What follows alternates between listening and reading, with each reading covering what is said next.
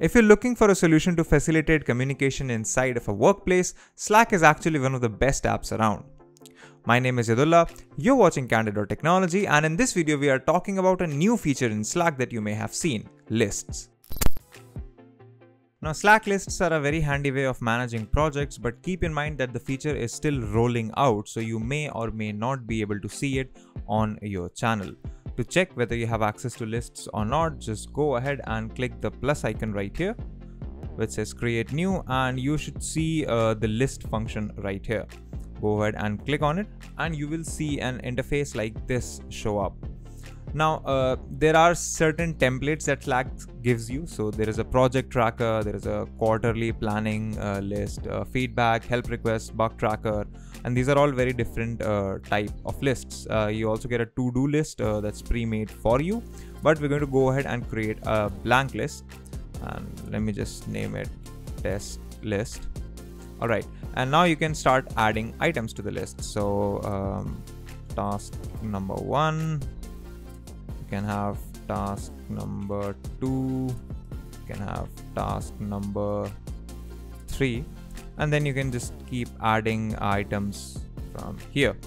You can also go ahead and shuffle these items, so I can move them around, and if I want to delete something, just select it and right click and click the delete button. Once again, right click and delete button. Now lists can also tie into specific threads, so and you can add due dates and things like that for them.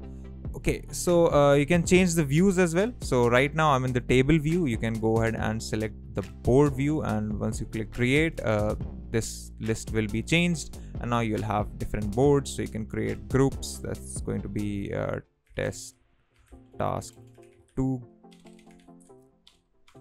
group, and click add. So this will be another list group. Of course, you can go ahead and edit them to give them different colors, different names, and so on and so forth.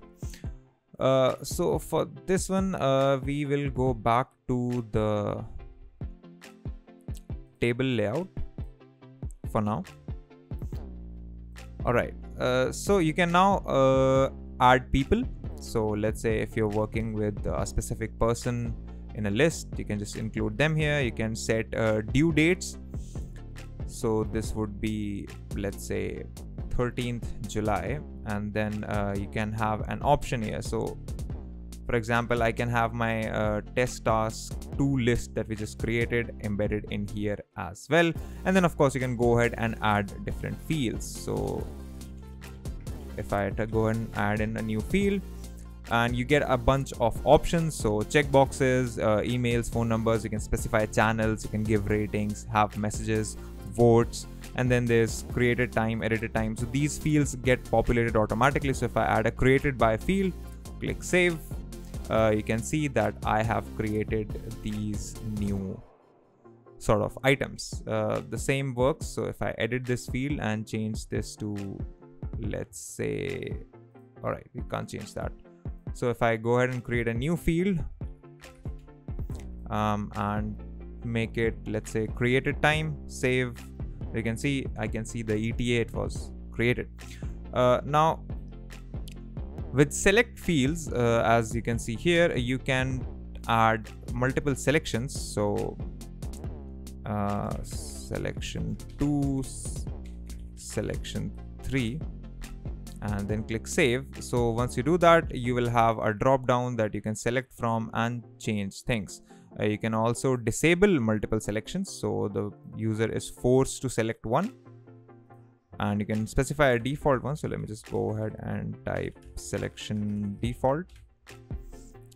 Of course, you can change the name and change colors for every individual section. So I'll just give them different colors so that they're easy to differentiate against. And under default, I'm going to select selection default. Click save, and you're good to go. So now you can create different selections from here. So this is great for updating task statuses or adding ratings to things that may help you sort things. So you can change the quantity. You can have a different emoji if you like. So I can rate it 500s or 300s or 400s, and things like that.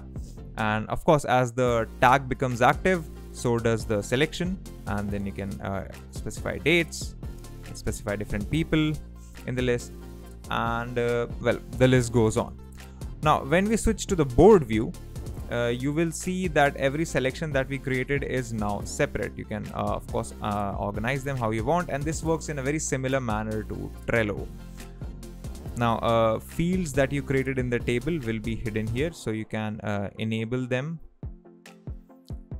So let's say rating, so the same way we created them in the table, they will start appearing in the board as we created them. So once again, you can go ahead and you can add items which will be individual lists or individual list items inside it. So let's say board item number 1. You can add a comment, you can specify people, select dates, give it the ratings that we need. So in the board view, every list item that we have becomes an individual board. So that helps you get into the nitty-gritty of things and track things very in a sort of nuclear manner. So as you can see, we have in our list 2 items on the default selection, and hence when we switch to the board, these 2 items show up right here. If I go back to my table and I create a new item, which is, let's say, board item number 2,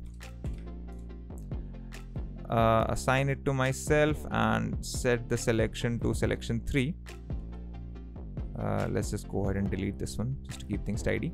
Now when I switch to the board, as you can see, selection 3 is now also populated. So this is the way you can use lists in Slack to sort of really get control over what you want to do. Of course, if you want to edit views, you have different filters. So you can select it by people, you can select it by dates. So if I go to filter and let's say I want to select by rating, I want 3 stars, you can only see that. So works in a very similar manner to Notion and Trello list, sort of a combination of the both. And then if you just want to see all items, you can see all of them listed here in different formats. Of course, you can attach comments to these.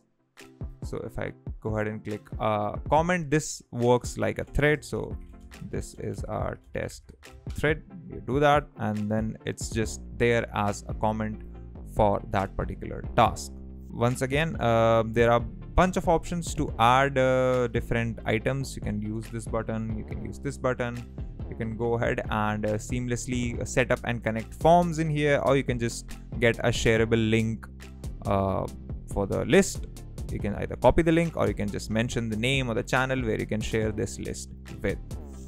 Now if you go back, all right, so now and this is the basis on which all of these Slack templates are working. You can have different items, different lists in a same sort of different lists and navigated under the same list. You can have feedback from people, help requests in the form of boards because you need more precise tracking and more text in here. You can have backlogs, and then there's a deal tracker in here, which I don't see how you would use it. And then of course there's your standard to-do list in here as well. So that's how you do lists in Slack. If you like these videos, consider subscribing, give us a thumbs up, press the bell icon, and tell us in the comments below what are your thoughts on this video, and I'll be right there talking to you. If you'd like to know more about tech, visit our website, Candid.Technology, follow us on social media, follow me on Instagram or Twitter, and we'll see you in the next video.